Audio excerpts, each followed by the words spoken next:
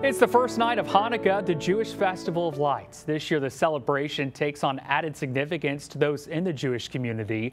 Our Rabbi Lopez spent some time with congregation Beth El's Rabbi Neal Katz, who explains what this holiday is all about. Hanukkah, Hanukkah, Chag Yafeh Kol Kach.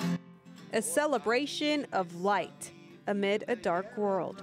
Inside his congregation, Rabbi Neal Katz is honing in on the meaning of the start of an 8-night celebration. And we are celebrating the miracle of what happened 2,200 years ago.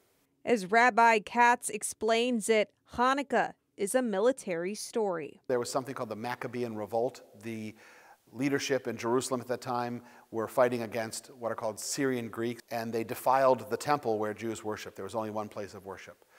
And so there was essentially a 3-year revolt to reclaim, for the sake of religious liberty and Jewish independence, that particular worship space. Hanukkah, which means dedication, commemorates the miracle of light that occurred when Judah rededicated the temple to the Hebrew God.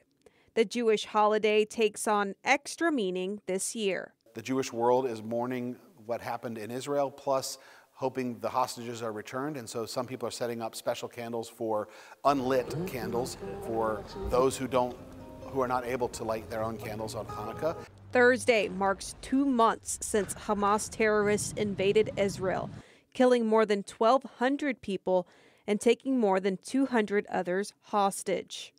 Hanukkah itself is a repudiation of those who wanted to get us off of our land.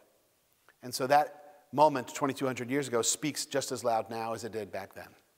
In Tyler and all around the world, families will gather to commemorate the holiday, eat traditional foods, and sing blessings.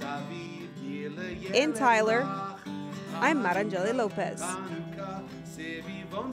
Rabbi Neal Katz wants to invite the entire community to check out their annual Hanukkah concert. Rabbi Katz will be performing with 8 local musicians.